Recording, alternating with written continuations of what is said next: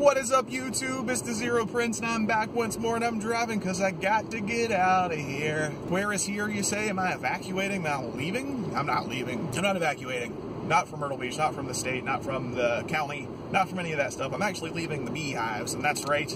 I'm a beekeeper now, but that, I'm telling you, it's a story for another day, and I will get to you on that story. That's where I'm driving from right now, so I'm out in the middle of the country. I'll show you guys what I did at the beehives, actually, because though we're not evacuating right now, that's not what I'm actually doing at the moment.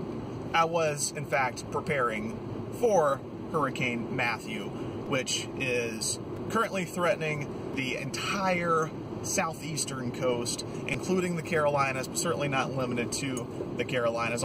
Part of Myrtle Beach has been evacuated. That evacuation begins tomorrow afternoon after initially being set for this afternoon. Today, by the way, Wednesday, October the 5th, 2016. Matthew's on its way. It's doing lots of damage down in the islands and the prettier parts of the world. It's a little scary. It definitely is scary. We're watching the storm. Because we're not evacuating right now does not mean that we are not prepared to evacuate. Celia and I live in Zone C. We're roughly a mile from the ocean. We're making preparations. We're ready to go. We know where we're going. We have provisions, and those provisions are important whether you stay or whether you go. So we should be good. You never know with these kind of systems, but it is currently forecast, as of this morning at least, it was forecast to go in a favorable direction, favorable to us at least, and actually favorable to most of the coast. It seemed as though it was going to skirt the coast and go out to sea, but time will tell.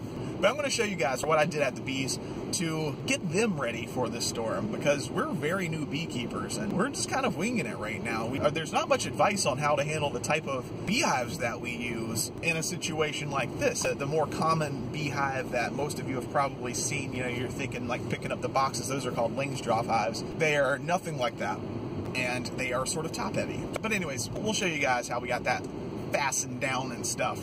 We're taking the precautions to get ready, which I advise you to do. If you're in an area also that is under an evacuation order, you need to get the hell out of there. Like, it's not a joke. You got to get out of there. The storm surge is no joke, and the reason for those coastal evacuations. We do still expect to see very strong winds, so that's why we were reinforcing the beehives. So we keep our hives about 35 minutes away at a friend's property. I'm on my way right now to go to the small town near here because it's not quite a coastal town. Try to see what kind of provisions they might have and we might be able to procure. So yeah, thank you for hanging on to watch the next portion, which is going to start in like one. Oh my god, I'll start right now! Yeah, I said we'd take a look at what I was actually doing out at the bees, and this is part of what we were doing. We had feeders in one of the hives, and I just didn't want to run the risk of one of the hives getting bumped around and one of the feeders spilling, so moved that to a communal feeder. Here are the feeders.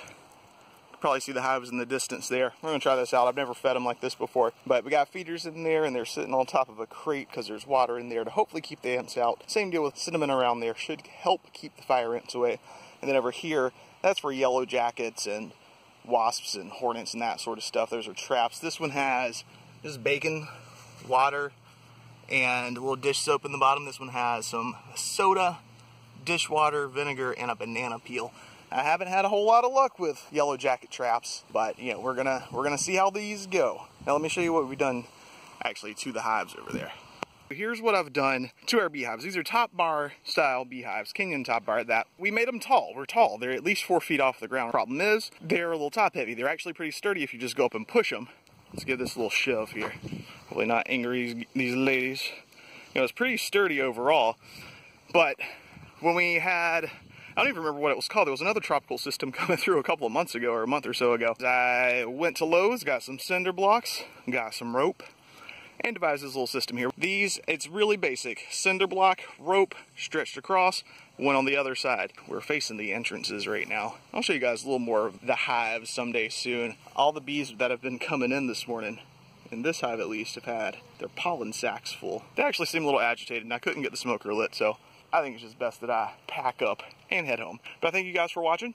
Save the bees from Matthew and from Zika sprayers and everything else that's endangering the bees. Of course, as soon as I walk away, I see bees going in with colorful little pollen packets. Nope, I don't think they're gonna go in with me standing here, but that's perfectly fine.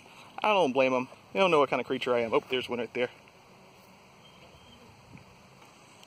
They keep flying in with all their pollen pouches, you see? Some of them are more colorful than others.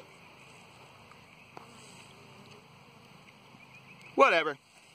See y'all later.